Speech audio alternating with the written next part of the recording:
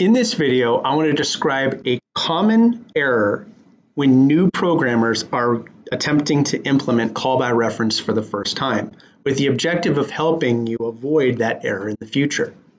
So in this code here, there is a correct implementation of call by reference. I create two variables, in this case doubles here, swap and divide.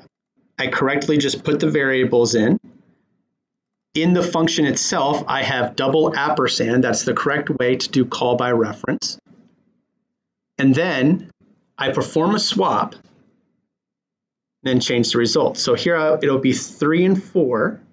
I do a swap, so when I do this correctly with call by reference, I'll get 4 and 3, and it'll print out a double version of 4 divided by 3, so it'll be 1.333.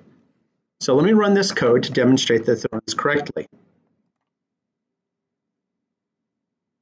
And we see that it in fact works. In this next code segment, I have essentially the same code. It's the same function. So the function is correct in terms of call by reference. But in my call in line 21, I have two different mistakes. The crucial thing with call by reference is since it refers to an instantiated variable that can be changed, it has to be a variable only. The first mistake is I try to pass the number 10. The number 10 is just a number. It's not a variable. So when I run and compile the code, what it's going to tell me is it's going to have an invalid initialization. And what that means is there's no variable to point back to. And we see that 10 there is the cause of the error.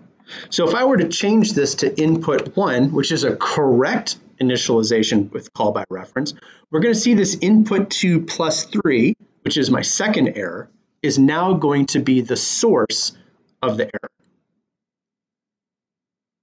And we see here that input 2, 3 now is highlighted in the error message because this is just a number. It's 4 plus 3, so it's passing the number 7, not a variable, not a register location.